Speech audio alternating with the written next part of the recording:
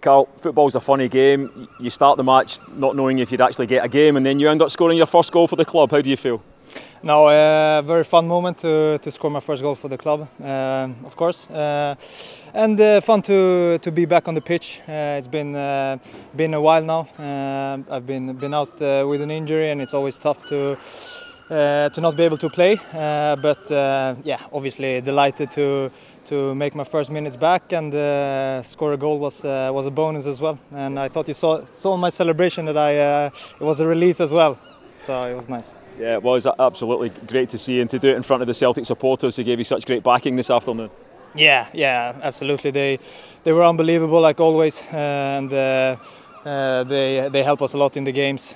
So no, it was a really good game today. 5-0 on away pitch against a tough opposition. So we're very happy. Leaving your goal aside, how good was it for you just to get back on the pitch and to get some minutes in your belt? How frustrating has it been sitting on the sidelines? No, it's always frustrating in one way. Obviously, when I get the knock, I know that I will be out for a while, and you work towards a goal, and that goal is to be back here on the pitch.